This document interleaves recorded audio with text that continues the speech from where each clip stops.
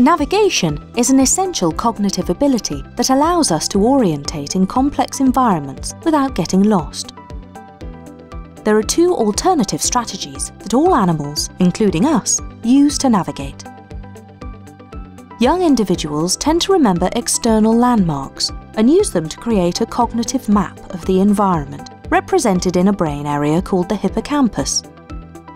In contrast, old individuals tend to repeat fixed habits that are encoded by the striatum.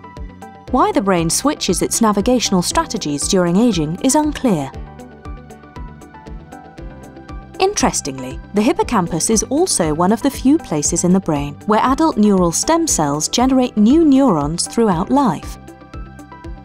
Knowing that neural stem cells decrease during aging, we wondered whether increasing them could rejuvenate hippocampal function. To test this, we studied old mice exploring a maze.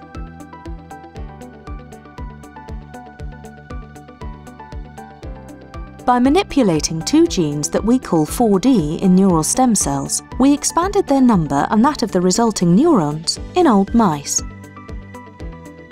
We found that these extra neurons integrated in the memory circuits and helped to refine hippocampal activity.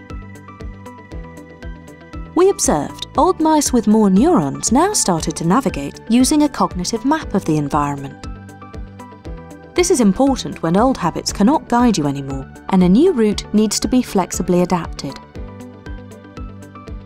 In the future, our approach might help to compensate for age-related impairments or diseases that affect learning and memory.